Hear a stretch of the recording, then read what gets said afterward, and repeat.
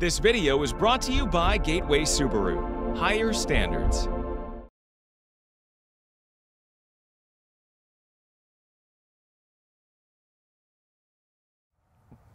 Outdoors Delmarva covers everything outdoors, including real hunting and fishing situations involving wildlife. We do our best each and every week to keep it tasteful, but discretion is advised. Now, enjoy the show.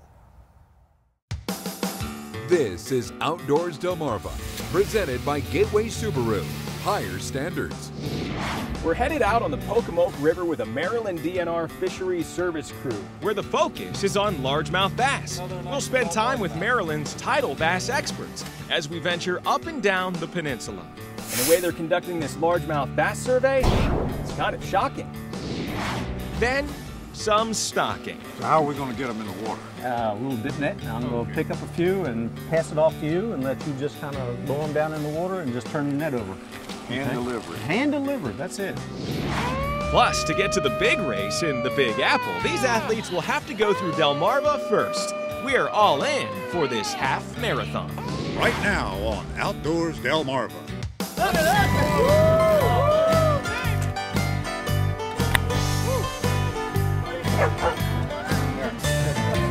Scales are closed! No more fish! This is Outdoors Delmarva, presented by Gateway Subaru. And now, here's Mike Parker. Thanks for watching Outdoors Delmarva. I'm Mike Parker. Captain Willie Dykes will be stopping by in just a few minutes. And as we begin the show this week, folks, we're here along the beautiful Pocomoke River in Worcester County, just outside of Pocomoke City, where I just got done spending the morning with a crew from the Maryland DNR Fisheries Service. And they're out here aboard a specially equipped watercraft conducting a largemouth bass survey. It's important to take stock of these fish this time of year, collect data on the population and its health to aid in future stocking and conservation efforts, setting creel limits and such. And I'll tell you what, as you're about to see, the method for bringing these fish to the surface is kind of shocking.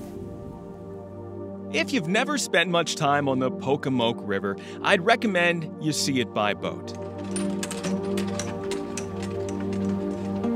But on this morning, the boat I was going to be spending time on was like nothing I'd ever seen. Equipped with special gear, including a generator, this Maryland DNR research vessel has a specialized task designed for electro-fishing or electroshocking. The metal boat itself completes a circuit with the electrified anodes at the end of these poles, sending a pulsing field of electricity into the surrounding water, which has the effect of stunning certain types of fish, and in this case, targeting largemouth bass. Another small one.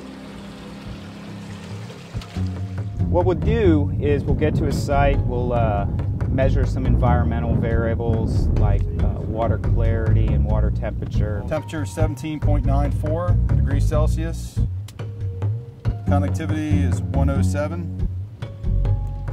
Salinity is 0. And then we'll start up the generator on the boat. We'll survey the shoreline for about 250 meters, which is the length of our site. Jerry who's driving the boat, has a GPS back there with a map and tells him when we're on the start point. He'll record when we begin sampling, and then he'll record when we stop sampling. He'll drive the boat right along the shoreline, often punching into the shoreline with our boat, and we'll at that time we'll be sending electricity through the water to stun the fish. Our station started right back there. We're working kind of systematically working the shoreline.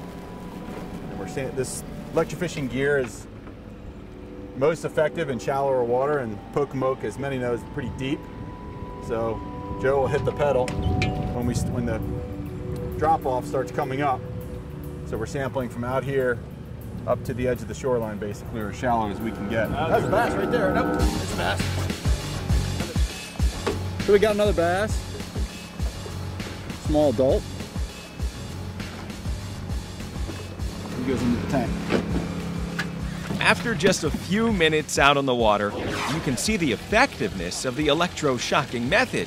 And for researchers, it's simply a means to an end. As the fish are stunned, they tend to float to the surface and that way we can pull out the largemouth bass from the water, put them into our boat. We've got a live well that has a lot of water in it. We'll put the fish in there and they'll recoup for the rest of the sight, and then at the end of the sight we'll measure and weigh the fish and then release them. Another nice adult largemouth. It's close to 13 inches.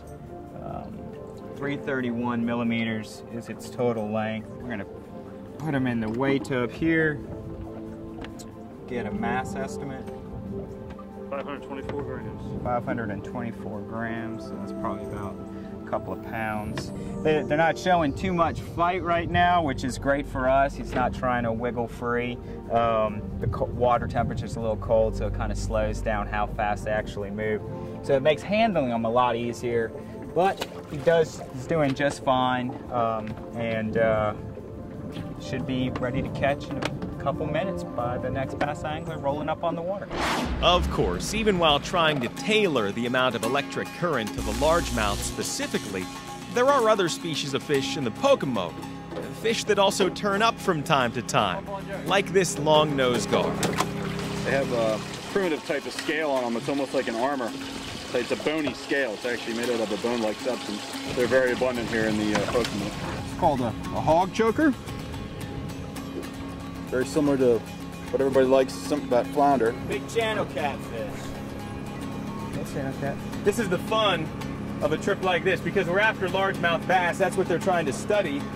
But, you know, you get a nice sampling of what's in the Pocomoke. But, I mean, basically, if you've ever stuck your finger in a light socket, you know, it's not going to knock you to the ground usually, but you will sit there and go, as a kid, you know, it's happened to just about everybody. I'm imagining he's getting the same sensation, but he's going to be fine in just a minute or two. That's right. Although years of research have shown that fish that are shocked recover quickly and have even been caught by anglers just minutes later, each sample fish is still treated with care and returned safely to the river. Then we release it. A day on the Pocomoke like this provides plenty of educational moments. And for DNR, it's data that can help them make some big decisions in the future, ultimately framing future plans that will affect the species itself and anyone else who has a stake in the future of the largemouth bass population. Nice healthy fish. No problems, good color, nice weight, good size. Could be the next lunker at the next bass tournament. Maybe in a couple years. So just a beautiful day to get out there and enjoy the Pocomoke River and do a little research here alongside the Maryland DNR. Eventually, the data we collected here today will be compiled into a report that will help researchers ultimately manage the fisheries across the state even better. And that includes stocking these targeted species like largemouth bass. So coming up next on Outdoors Delmarva, we'll head to a stocking location just a little bit to the north. But first, did you know? If you watch the show often, then you know we've done some largemouth bass fishing from time to time. And one of the groups we fish with only fishes on a certain day of the week. Which day is it? The answer when we come back. You're watching Outdoors Delmarva, presented by Gateway Subaru. Higher standards. Sponsored by Ocean City Tourism, Shorts Marine, Shooter's Choice, Sean Mann Outdoors, and Goody's Marine. Outdoors Delmarva will be right back.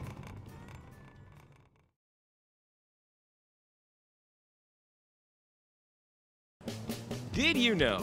Is it going to be one of those days? Regular viewers of our show will know that several of our largemouth bass fishing adventures have been alongside members of the Wednesday-only Bass Fishing Club. These die-hard anglers will fish just about anywhere, but it's always in the middle of the week. Did You Know is sponsored by North Bay Marina. All right, Willie, well, we're back now, and I guess this week you could say we're sort of featuring the largemouth bass. And we're definitely spanning the length of the peninsula, at least north and south. We started down in southern Worcester County just a few minutes ago, down along the Pocomoke River, where I joined those guys from Maryland DNR doing a little electroshocking. Well, now for step 2 of this process, we've taken about a 2-hour drive north here to Kent County, Maryland. Yeah, we're just off the Sassafras River back there. We're on Turner's Creek, and we're going to see some of that information that's gathered in that research actually resulting in fish in the water. We're here with Joe Love from Maryland DNR Fisheries. Good morning, Joe. Good morning, Captain Willie. How you doing? How about telling us a little bit about where we are and what we're doing this morning? Oh yeah, I'd love to. We're on the Sassafras River, specifically Turner's Creek right here. We're at the end of Turner's Creek Road, and we're going to release some young bass to the water. We're gonna stock them. These fish are about 4 to 6 inches long. Here we go. We're going to open the slope because these guys have a tendency to jump. They were spawned in our hatcheries, and they've been living there for about 6 or 7 months now, growing up, eating well, getting fat. And now we're getting ready to release them to the river here in hopes that they become part of the population in the sassafras, and maybe in 2 or 3 years become part of the fishery for largemouth bass. So how are we going to get them in the water? A little dip net, and I'm going to pick up a few and pass it off to you and let you just kind of lower them down in the water and just turn the net over. Hand delivery. Hand delivered, that's it. TLC.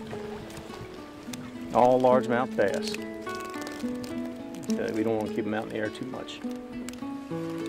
Now the water here in the Sassafras River may seem a little murky on our underwater camera, but according to the experts, the natural instincts of the bass will be kicking in right about now.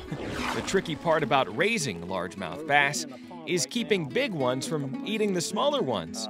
But experience shows that stocking bass around this size will give them more than a fighting chance at avoiding many other predators out in the wild. We normally stock the little bass at 1 inch. Now this year was a little different. We changed over from fingerlings, which is like the 1 inch fish, to advanced fingerlings. Most of these guys in here are 6 inches or better. Now these guys basically have a jump on it since they're so big. They can swim fast. They don't school as much as the little ones. So if like a predator species, striped bass or something, or even a largemouth, pickerel, whatever, see a swarm of little bass or see a swarm of fish, they'll come up and munch. So munch for lunch. So You know, where I grew up, they used to have people that would get in inner tubes, and they used to call it putting your fanny in the Susquehanny. Well, today we're putting bass in the sassafras. and that's it. There you go, Willie.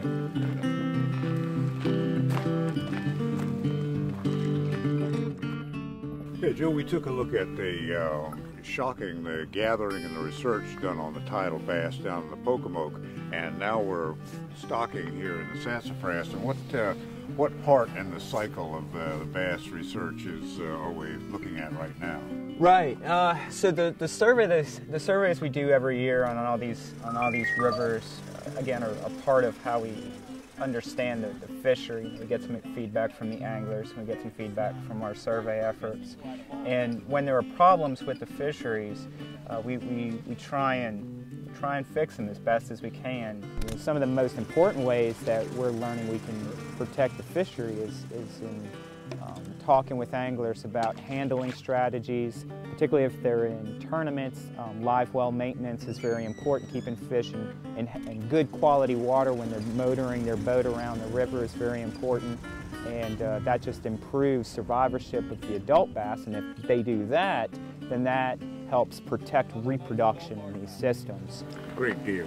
Thanks a lot, Joe. All right, thanks, man. I appreciate it. Thanks for coming out. I'm glad to hear it.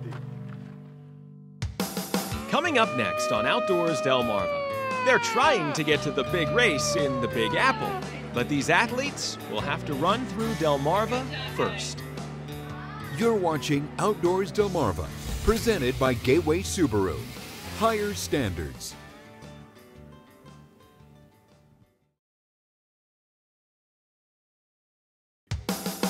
This is Outdoors Delmarva, presented by Gateway Subaru. Higher standards. Thanks for watching Outdoors Delmarva. I'm Captain Willie Dykes. You know, Delmarva, with its generally flat terrain and lack of hills, makes for great cycling and running, and that attracts athletes from all over. Well, I'm standing here in front of the Wicomico County Youth and Civic Center, where a recent event rewarded some of the competitors with a very special prize. Pick a number. Any number. That's right, pick a number and then wave bye-bye, because in just a few minutes, this pack of 180 runners will be just a blur.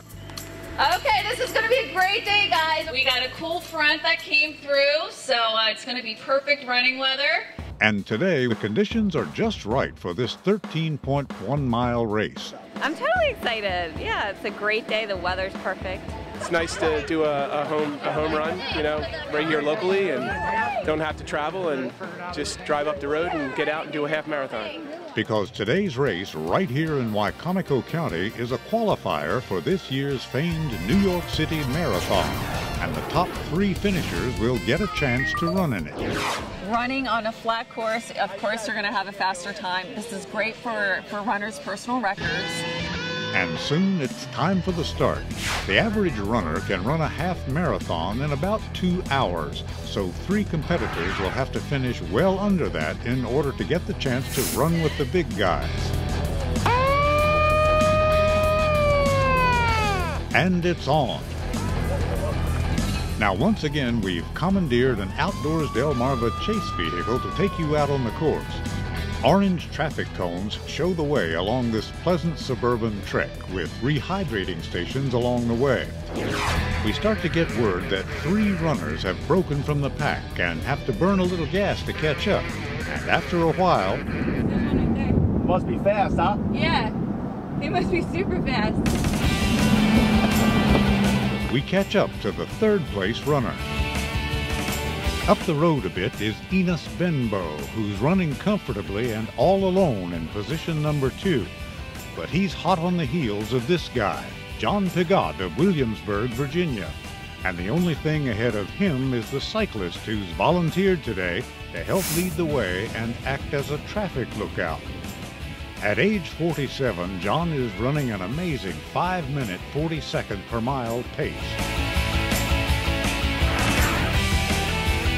Today's finish is inside the Wicomico County Civic Center, and with the arrival of the cyclist, we know the first place finisher is about to make his entrance.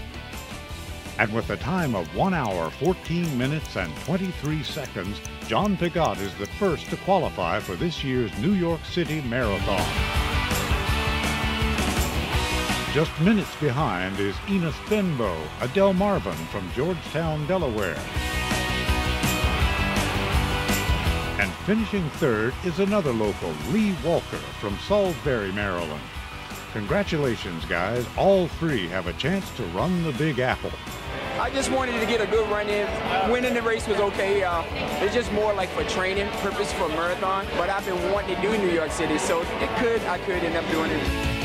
The other competitors crossed the line one by one, with today's victory knowing that they pushed themselves to exceed their limits, running with the big dogs and getting stronger with every stride.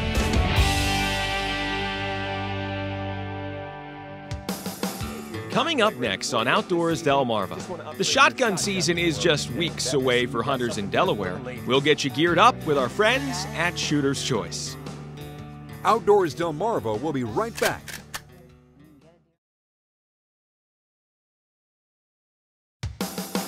This is Outdoors Delmarva, presented by Gateway Subaru. Higher standards. Thanks for watching Outdoors Delmarva. I'm Mike Parker, back here again with our friends at Shooter's Choice. Always on target with all of your firearms needs, located right here on Route 13 in Dover, Delaware.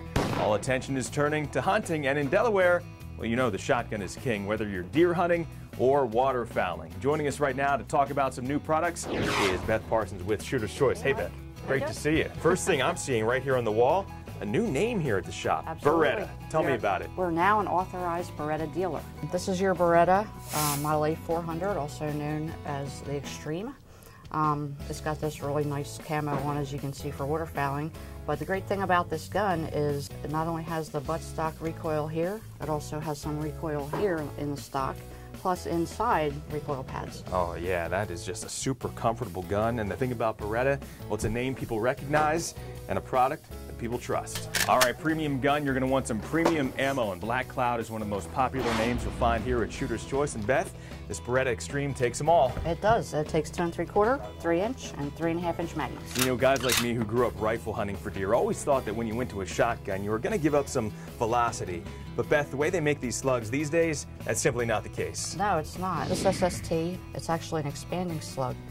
It'll go through the deer and it'll do a lot of damage inside and hopefully drop the deer in, a matter of feet. They all look a little bit different, from the Hornady to the Remington to the Federals, but you can make that choice when you come into Shooter's Choice. And of course, you never want to head out in the field for deer without sighting in and getting a good feel for your gun each season. So here at Shooter's Choice, we love this indoor range, and it's waiting for you. And don't forget, Shooter's Choice, now an authorized Beretta dealer, so you've got that option too. Beth Parsons, thanks for having us here at the shop. Thanks for coming in, Mike. All right, well, when you're getting ready for deer season, they have you covered here, from muzzle loaders to shotguns to all the accessories in between.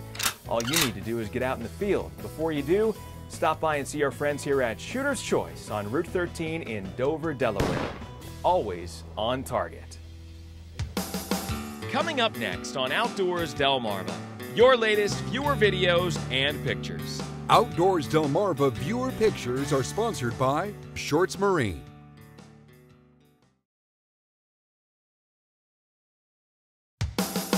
This is Outdoors Delmarva, presented by Gateway Subaru. Higher standards. Sponsored by Ocean City Tourism, Shorts Marine, Shooter's Choice,